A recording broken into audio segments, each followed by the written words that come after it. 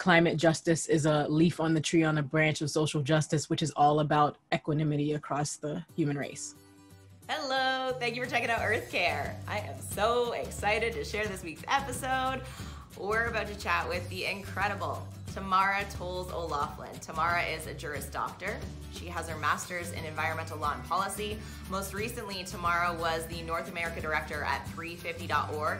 So this is this organization, this movement, working to replace fossil fuels with renewable energy. Yeah, she's brilliant. She's inspiring. I'm so grateful to have Tamara on the show to talk about such a necessary and important conversation.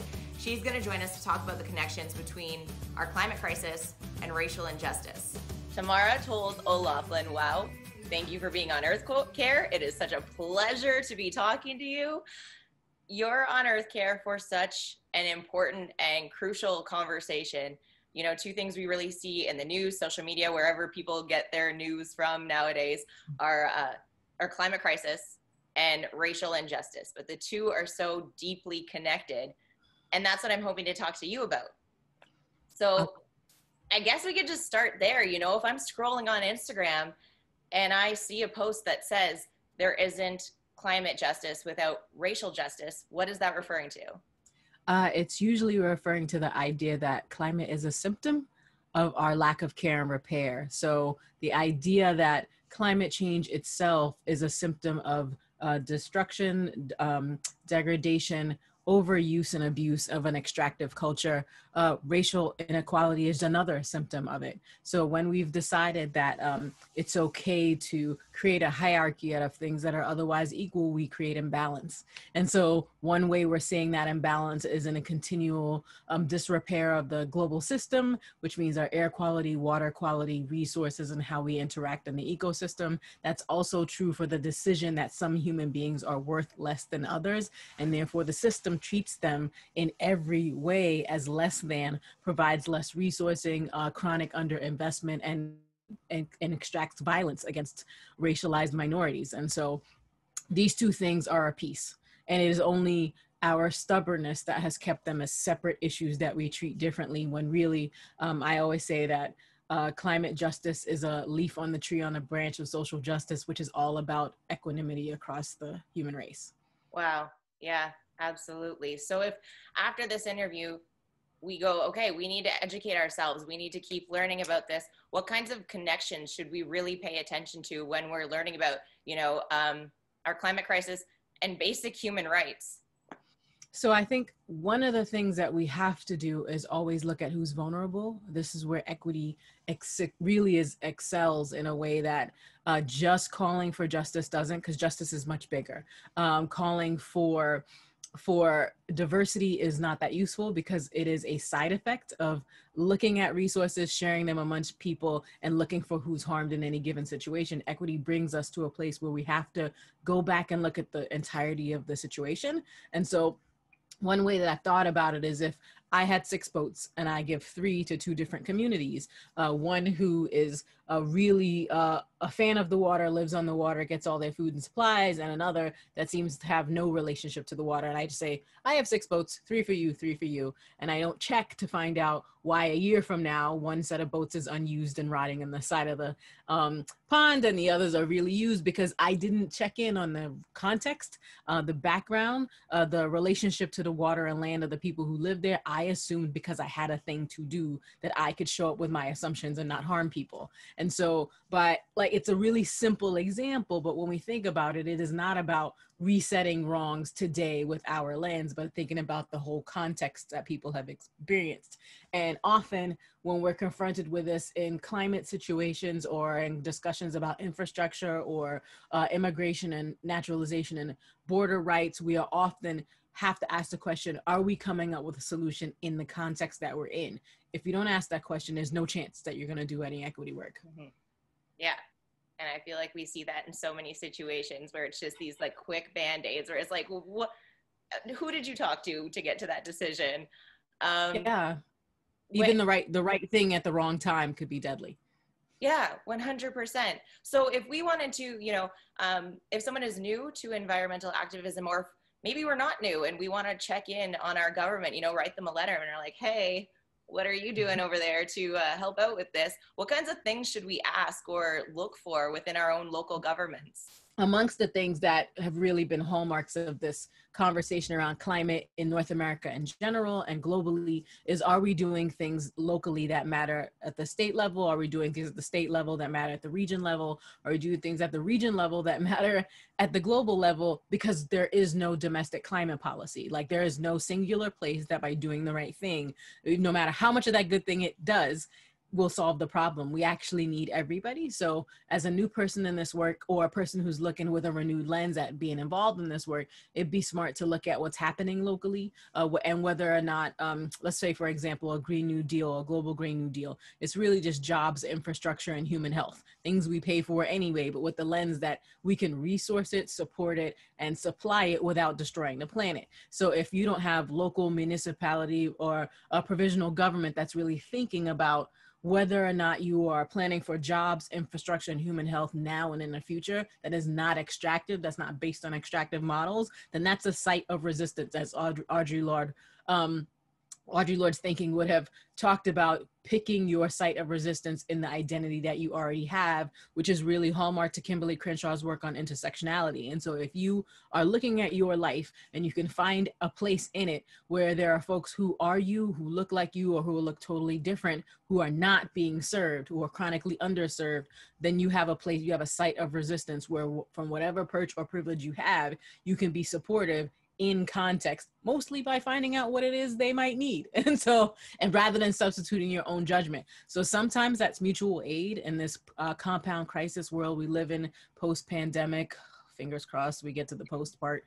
I do think that mutual aid is another example of things that people have sprung up to do to fill in where the government has not done the work. And so in every place where people have been short on food or care or supplies, people have said, I am not an expert, but this is what I can do in my context. That's a really good way to approach any of these issues. You don't have to be someone who is expert at composting, who knows everything about methane regulation, who can trap every single pipeline from North America to Mexico. Like, these are things that experts can do, but they also can't do their jobs as thinkers, writers, doers, politicians, elected officials, or communications folks if they don't have the cover of people who just care. So there's quite literally a job for everyone. I had the fortune of moderating a panel at the Anacostia Community Museum for the Smithsonian about a couple days ago. And one of the women I had the incredible ability to interview was a woman who's a playwright in residence, and she wrote, and she's also a climate activist. And so thinking about what it means to get people to build sets that don't have leaded paint in them, or don't come from unsustainable materials, or things that can be reused. She didn't say, I don't have a big climate job, I don't have a reduce, reuse, recycle background, I didn't even care about chlorofluorocarbons or acid rain or any other thing, or the ozone layer in the 80s. She said, I'm a playwright in residence and I can do something with what's in front of me to make the work better. And as a result of that, she can write about things that educate people and touch their hearts, but she can also provide literal physical implements that are doing less harm, that are reducing and mitigating the impacts of that work on our carbon footprint. That's so cool. First of all, that story alone is so cool, but that's so cool to hear you say things like there's room for everyone, really, because that's the thing about, one of the many things about, trying to sit down and just go, okay, where can I help when it comes to climate change? It's so overwhelming. So to hear you say, like, first of all, we need everyone. Second of all, there's room for everyone. It's hopeful. One of the things that is so frustrating is how devastatingly easy it is for a lot of us to go, well, I've never seen a hurricane, I've never seen a forest fire, that's not my problem. For those of us who aren't so directly impacted by climate change, what do you hope we really digest about it? That particular thing is not true. Climate and environment and environmental justice, these are not luxury items. If you eat food, you are touched by the climate crisis. Any kind of food, whether you grow it yourself or you buy it from somewhere. If you're engaged in any form of commerce, the supply chain is impacted by climate. Whether you see a forest or are ever near one, you are impacted by whether or not the natural carbon sinks we have continue to protect us from dying on a fiery gas ball. One of the groups who comprise some of my favorite people on earth, Chris Goosen, Cam Fenton, Amara Pasanian, the good folks at 350 Canada. Part of why I have had some of the most fun times in my career just listening to them think about work has largely been because they are often thinking about it from the perspective of people who do not have an entry point to doing this work, who did not write 20 or 30 books. They're trying to think about what matters locally. What are you feeling? If the temperature is even slightly different, if you can't grow plants in the places where you used to, if the weather and temperature and climate have changed significantly and you do any forms of labor that require you to work with the earth, the water, the land, any of it, you are going to be impacted by other folks' decisions. This is where it becomes really important for us to have a global view on our impacts, because what is an inconvenience in North America is a death sentence in the global South.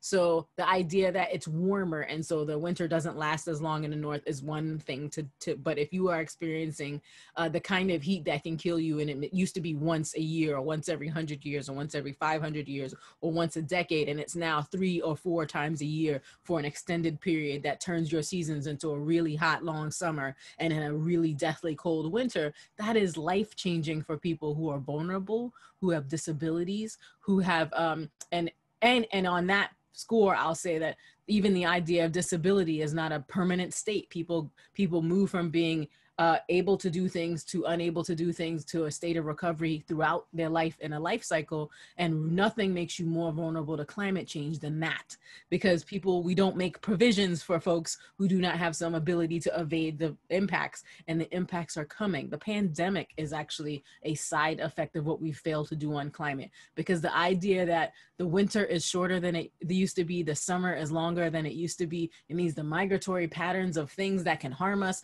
live longer. And one of the things that can check all of that is seasonal weather change. So thanks, climate change, you've taken that away too.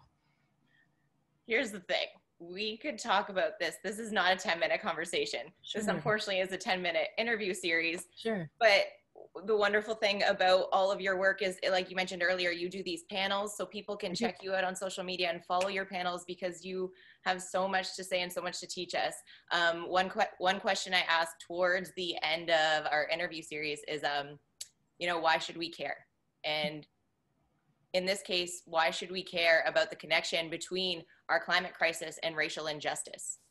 Wow. The reason we should care is because the thing that people say is that the arc of justice is long. Guess what? The arc is also really heavy, and we can't do it unless everybody pitches in. There is no solution that can happen if we don't all pick up and do it. It's too much work to do. So jump into this ditch so we can get out of it and form a human chain and get out. Yeah. Wow. Thank you so much for your time. It was honestly such a pleasure to meet you and talk to you. And I'll be watching out for all your panels, because I feel like every time I'm like, I need to watch these 3 times so I can properly digest everything you said. But yeah, thank you for everything you do. Oh, no problem. Thanks for having me, and fantastic series.